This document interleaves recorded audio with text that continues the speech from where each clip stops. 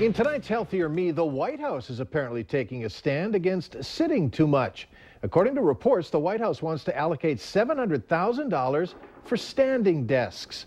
Research has repeatedly linked excessive sitting with an increased risk of obesity, heart disease, even early death. The cost of standing desks would be spread over 5 years. A new study finds that regular exercise before pregnancy may prevent pelvic pains that affect many expectant mothers.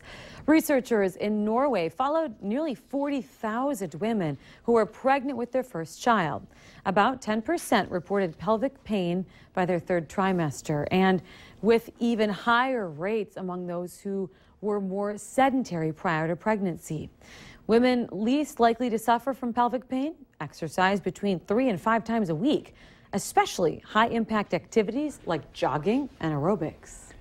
Later in sports, Minnesota high school football teams wrapping up their regular season. Alex Egan is in with highlights and scores from tonight. And up next, if you like Netflix and have, of course, a lot of people do, get ready.